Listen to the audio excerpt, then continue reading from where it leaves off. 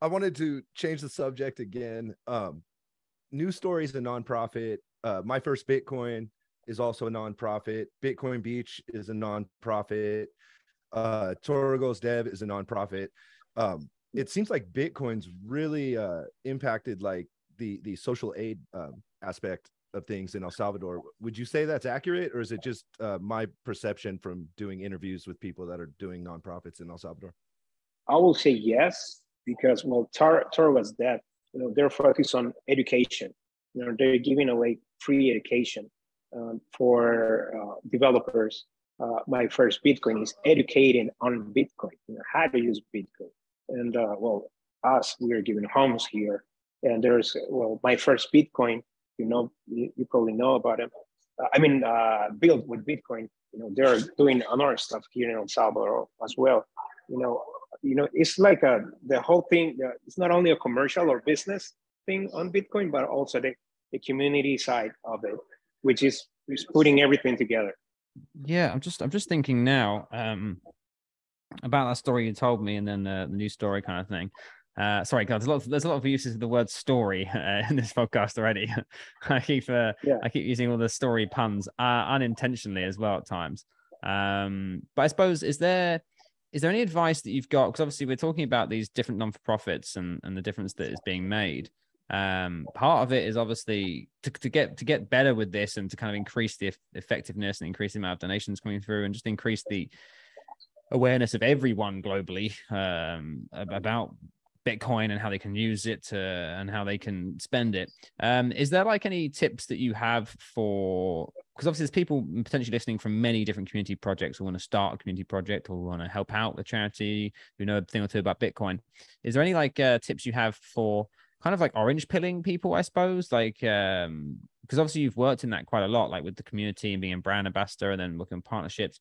Is there any kind of like, tips or advice you have? Is there like kind of like things you check through in your head when you try, or questions you ask or anything like that you could tell people? Well, first of all, it's something that I learned here in the story is being transparent. All what we get, it goes straight to the families, to homes. There's another donor area that supports the operation, but what we get on the website, for example, it goes straight to the families. Being transparent as transparent as it gets. The more transparent you can be with it. Like, I'm getting this $10, and these $10 are going to this family, specifically. And it's not only we're getting your money. And we'll help someone, in El Salvador. But, put a name where your help is going. And being a facilitator, something that I learned from the community, from Bitcoin communities, that we are not, closed. We are open to help, and not only for communities, help to develop more leaders, more schools, more programs. Is like being a network connector, like open the door always for everybody, always being willing to let me put the idea together. I got confused here. Like being a facilitator. Yes, okay, I see the need here, but I see who can help here, so I'm gonna connect them. Right? Even though I'm not part of it, but I can do it. So being a facilitator is something that I learned from the community, from the Bitcoin community. Also, Rodrigo is one of them, from you guys, from Bitrefill, he's one of them. I learned a lot of it, being like that. And one other thing, don't waste the time of people. Like, okay, there's a project that we want to build, for example, a project that we want to do next month. And okay, I'm going to put this organization, I'm going to bring these people so they can see this project. But the project, it's not really happening. So don't do it. Just don't put just ideas, put a word in it and make it happen. Gotcha. Yeah, I can imagine there's a lot of, well, I mean, in all of life, there's people who always have like great ideas, but then like actually executing on them is another thing. And as you say, like I think that's important for like any, to be honest, anything really. I mean, non-profits, businesses, governments. I mean, you kind of want to know where your money's going, essentially. So, for example, if I paid my taxes and I got told where specifically every pound of my taxes went, I'd feel much better about paying my taxes than I do now. Whereas currently, I feel like I'm being robbed. I'd probably still feel like I'm being robbed, but at least I would feel a little bit better about it. And it'd be less painful, I think. And when you give to a charity, there's part of me, because there obviously was scandals before in the past, at least here, where like, it turned out like charities were like 95% paying for like their offices and stuff. So only like, only a tiny percentage of money donated was going towards actually helping people. And so that you hear about stuff like that. So yeah, if I often feel a lot better if I'm giving to a charity that like I know for sure. For example, here, the Stroke Foundation, like my family works like in the local area with the Stroke Foundation to do organizations and things like that. So I know for sure, hey, this money's actually going to go into like helping the local community of people who need it. So I often give to Stroke Foundation if I can choose. So yeah, like I think if you have that local knowledge, or just as you say, like you're being as transparent as possible with anyone about like, hey, this is where this money's going to this person, and you create a face and a story, and it's the same effect as me knowing for sure, because my family helps out with one charity, then I know, okay, it almost feels the same really, because I feel like I know the people. I got a name, I got a face, I got transparency on where the money's going. So it's kind of the same effect as knowing the person in person, I guess, is what that's about. I think the additional transparency of the blockchain too, to be able to see like, oh, my donation went to this address, now it went to this address, helps with that also. Renato, I wanted to ask you, Bitcoin Beach kind of shook the world with the project kind of getting international acclaim first, as a circular Bitcoin economy, and having an influx of Bitcoiners and Bitcoin tourism and stuff like that. Now Bitcoin Beach has kind of inspired other projects like Bitcoin Lake, Bitcoin Akasi, Bitcoin Beach Brazil. I know I'm forgetting others. There's a whole bunch of them. And then Rodrigo recently shared a white paper that Bitcoin Beach put out to kind of like help people start Bitcoin communities. And I actually gave that to someone here in Colombia that wants to start a Bitcoin community. How closely is Bitcoin Beach working with these other Bitcoin circular economies and community aid projects? Well, here is, these guys are open to help anyone, right? And that's why they developed the white paper. So if anyone needs any assistance, they can come over here and learn how to do it. And of course, I've seen these guys, busy all day, answering questions, emails or tweets, people asking like, hey, how can I do this? How can I do that? So on a daily basis, they're helping, every day, everybody. Yeah. Wow, that's awesome. Yeah, I think to have people like that willing to help out and to write something that people can share as well, so that others can kind of try and help out their local community is awesome. And yeah, it's great to see the growth. I mean, I hear about new Bitcoin projects that I didn't even hear about before popping up all the time. And obviously one or two may not work out so great as people intend, but a lot seem to be progressing. And I remember, Bitcoin Beach Brazil, for example, hearing about that in its like first few days, I think it was.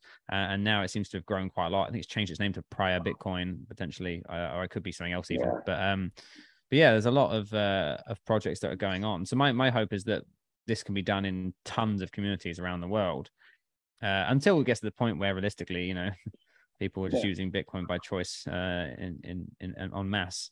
You mentioned how New Story and Bitrefill would potentially be like collaborating in ways or helping each other out.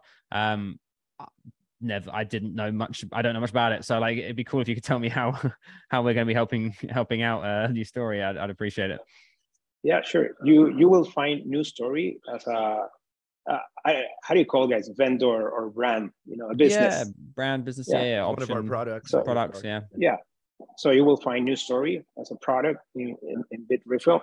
So people will have their names, their home, their phone number, and then pay. So people will be paying monthly on Bitrefill. So if they paid, with Bitcoin Beach or Strike, that will get them 5% cashback. And of course, they're gonna learn how to pay their bills, on Bitrefill. So that's something that we're creating materials for that also, with you guys. Right. Are you guys accepting donations through Bitrefill also? Well, not yet, but probably we're gonna. Now that you mentioned, we're gonna do it. Ricardo, that's something else. Yeah, add it to the list. I hope we're not going to get in trouble for this. We're like, there's something extra. No, it sounds like a good idea if there's a way to do it, right? For sure. To get it right, like I'm imagining. Okay, so I'm imagining there's like there's a product like news story product or option or whatever. But yeah, as you say, so for people to pay their bills, instead of them having to go onto like separate different bill things, they can just pay the bills get aggregated to you guys, and then this family can just pay one bill to you guys every month or whatever. Is that how that works? Right. Okay. Yeah. That's an awesome idea. Okay. So it makes it much simpler. So you guys kind of handle the distribution from there. But it's just one simpler payment. Okay. Yeah. I mean, I could see how potentially people could pay other people, like could pay some of these families' bills if they wanted to directly, right? Like if they knew the family or something. And we wanna do that. Sorry to interrupt. We wanna do that for El Zonte, of course, but we wanna teach the other communities that have been built already, with News Story. As I mentioned before, they already have 8 communities, 10 communities built here, so they can start paying with Bitcoin, right? So they can use Bitrefill for that, of course. That'd be awesome. Yeah, especially if that was Jorge. Oh, hey Jorge. He's here. If the 5% if the 5% deal with strike still retains, then obviously that would give people even more of an incentive to do so, right? As well. So that'd be great if that can stick around. And also if we do happen to have any positive price movement over the next year or so, that will also demonstrate to people that it goes down, but it also goes up. So there is some hope there. Okay, that's cool. Well, I guess I actually did have one last question. So you said that News Story started with like 10 families, and then it grew to like 126 families this year, and that you have plans to expand to like over 400 families next year. Where do you guys see News Story like in 5 years? Are you guys trying to expand outside of El Zonte, or are you going to focus your efforts more on El Zonte still? Well, News Story had built communities around El Salvador, not only in El Zonte. They have Huayua, Ahuachapan, which is all around El Salvador. They have built communities. They have communities in Mexico. They have communities in Bolivia, if I recall, and the first one was in Haiti. That's the first community in Haiti. And in Mexico, actually, they have built the first 3D printed community, in the world. So that happened in Mexico. So 5 years from now, probably Central America, we're gonna keep building. Nice. We have a 3D printed citadel. Yeah. Nice. The dream. Yeah. That's awesome. It's lofty goals, but good goals nonetheless. And also especially, what you're up to at News Story is awesome. If people want to donate, people listening, it's News Story charity.org. Sorry, newsstorycharity.org/donate.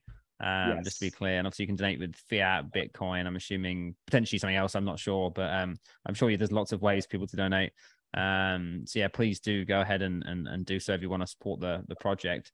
But yeah, thanks, Renato. I appreciate you coming on. I'm sure it's been interesting listen for everyone out there to kind of get an update on like the situation in El Salvador, especially like your perspective and what you've been up to with Strike and El Zonte and News Story, especially. Is there anything you want to say, like anywhere people can find you online or anything before you head out? Well, if you want to reach out on Twitter, hola, that's hi in Español. Hola, I am Renato. That's my handle. So feel free to text me wherever. I'm here for you guys. If you want to come to El Zonte and know about our projects with News Story, you're welcome to come here. I'm here in the Bitcoin Beach as well. So everybody's welcome here. I'm waiting for you guys. I wanted to ask, like, do you guys accept volunteers? Like if somebody wanted to come and help out like that on the ground? Yeah. Yes. Okay. Awesome. I'll keep that in mind. Yeah. Who knows what the next year beholds?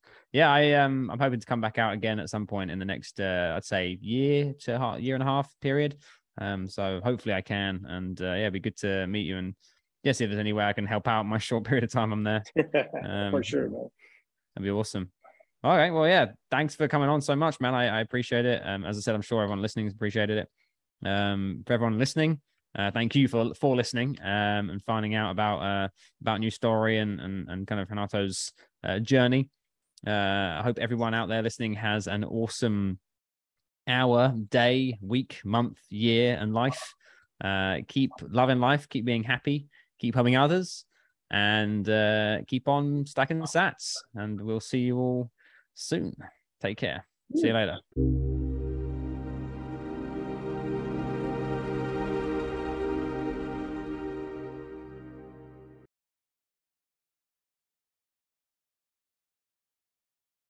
Or Bolivia, if I recall, Bolivia, and the first one was in Haiti. That's the first community in Haiti, and Okay. in Mexico, actually, they have built the first 3D printed community, in the world. So that happened in Mexico. So 5 years from now, probably Central America, we're gonna keep building. Nice. We have a 3D printed citadel. Yeah. Nice. The dream. Yeah. That's awesome. It's lofty goals, but good goals nonetheless. And also especially, what you're up to at New Story is awesome. If people want to donate, people listening, it's newstory.org/donate. New Story charity.org. Sorry, newstorycharity.org/donate. Ignore what I said earlier. Newstorycharity.org/donate. Just to be clear, and obviously you can donate with fiat, Bitcoin. I'm assuming potentially something else. I'm not sure, but I'm sure there's lots of ways people to donate. So yeah, please do go ahead and do so if you want to support the project. But yeah, thanks, Renato. I appreciate you coming on. I'm sure it's been an interesting listen for everyone out there to kind of get an update on like the situation in El Salvador, especially like your perspective and what you've been up to with Strike and El Zonte and New Story, especially. Is there anything you want to say, like anywhere people can find you online or anything before you head out? Well, if you want to reach out on Twitter, hola, that's hi in Español. Hola, I am Renato. That's my handle. So feel free to text me wherever. I'm here for you guys. If you want to come to El Zonte and know about our projects with New Story, you're welcome to come here. I'm here in Bitcoin Beach as well. So everybody's welcome here. I'm waiting for you guys. I wanted to ask, like, do you guys accept volunteers? Like if somebody wanted to come and help out like that on the ground? Yeah. Yes. Okay. Awesome.